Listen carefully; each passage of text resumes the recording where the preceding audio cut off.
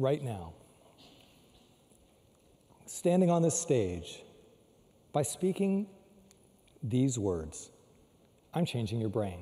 And I know, it sounds like a superpower. But you have it too. You're changing my brain just by being here. Now, it all hinges on the single most important thing that I've ever learned as a clinical neuroscientist. And here it is: experience changes the brain. Your brain is exquisitely designed to respond, to adapt to every experience you'll ever have, every thought, emotion, action, perception, all of it leaves an impact on your brain.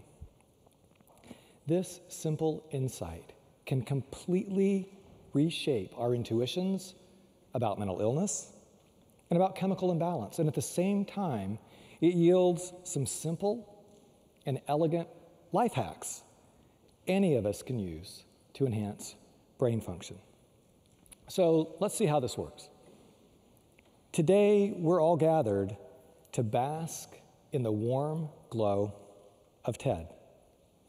Unfortunately, our bodies, your bodies, will spend most of this time just sitting. And that's a problem because, as you might have heard, sitting is the smoking of our generation. Physical inactivity, it doesn't just take a toll on our hearts, our lungs, and yes, our fat cells. It also takes a toll on the brain. Now, when we're physically active, key circuits, they use neurotransmitters like dopamine and glutamate and serotonin. They start to light up in pathways scattered throughout the brain, enhancing energy and mood and motivation. It's one of the major reasons why exercise is proving to be a potent antidepressant. So, 2 landmark clinical trials at Duke University. Researchers had the audacity to test exercise head-to-head against Zoloft. They found 30 minutes of brisk walking just 3 times a week was every bit as effective as the medication in fighting clinical depression. 30 minutes, brisk walking, 3 times a week. Life hack. And then when the researchers revisited those same patients 1 year later, they found the patients who had kept on exercising, those were the ones that were most likely to stay well. They didn't see any similar protective benefit of just staying on medication. Turns out exercise also enhances our cognitive function. It improves memory and attention, mental clarity. It even helps keep your brain young by triggering the growth of new brain cells. So let me put it simply. Exercise, it's medicine. And I mean that quite literally. It enhances brain function as powerfully as any medication. And trust me, if Big Pharma could somehow capture the neurochemical benefit of exercise, can you see it? Put it in a pill, and then sell it to you, they would do it in a heartbeat. And then they would finally have a blockbuster drug completely free of any difficult side effects, like weight loss or weight gain, sedation, emotional blunting, loss of libido. Okay, let's take another example. This one's maybe more risky. Instead of sitting here in this darkened auditorium, what if you were to get up, walk outside, bask in sunlight? The instant you stepped outside, specialized receptors in your retina, in the back of the eye, they would kick off an avalanche of neurological activity. These receptors have a broadband connection to body clock circuitry buried deep inside the brain. These are circuits that regulate your sleep and appetite and arousal and hormone levels. And for millions of Americans and Europeans every winter, when the days turn cold and bleak and short, at least here in Kansas, sunlight deprivation causes all hell to break loose in the brain. And the result is an episode of debilitating, painful, seasonal affective disorder. It's been discovered up to 30% of us will have some symptoms every winter. And any one of us can have a decrease, a drop in serotonin-based signaling anytime we're chronically sunlight deficient. Anytime we're chronically deprived of sunlight. So, if that happens to you, if that happens to me, what should we do about it? We could always try medication. After all, 1 out of every 5 Americans, right now, 1 in 5 Americans takes a psychiatric drug every single day.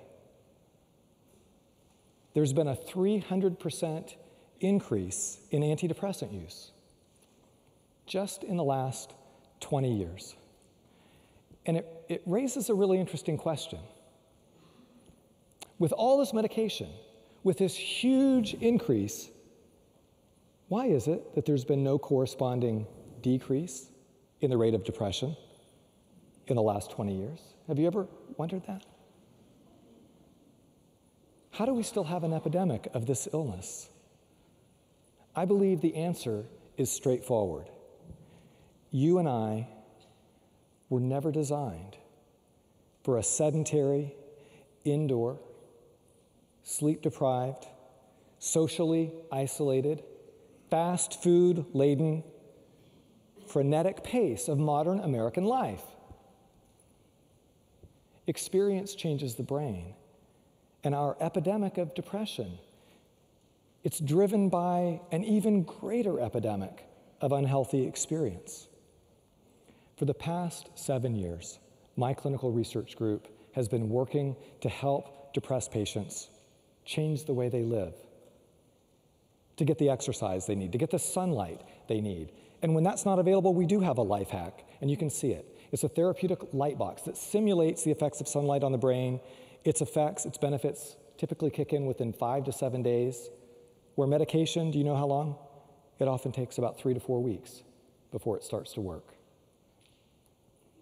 Now, what we eat also matters to the brain. Sugar, turns out sugar lights up the brain's reward circuitry about as effectively as cocaine. And it's just about as addictive.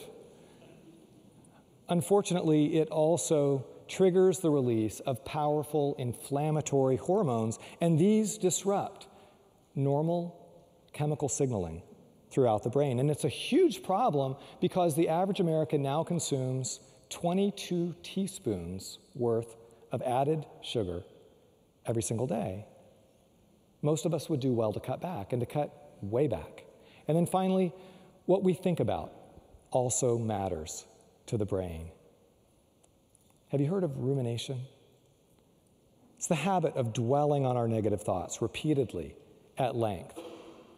It ramps up our brain's stress circuitry, and that in turn interferes with the whole process of memory consolidation. It's the big reason why memory tends to suffer whenever we're stressed and we get trapped inside our own heads. And the research shows we're most likely to ruminate whenever we're completely alone. On the other hand, FaceTime with our loved ones, it doesn't just protect us against toxic rumination. It also directly puts the brakes on the brain's stress response. And the benefits can range from lower anxiety to better quality sleep to, yes, better memory. Now, whenever we hear the term chemical imbalance, most of us, I think, reflexively assume medication must be the answer. And yet, the relevant neuroscience leads us to a somewhat different conclusion. There are many different ways of changing neurochemistry. Most of them have nothing to do with medication.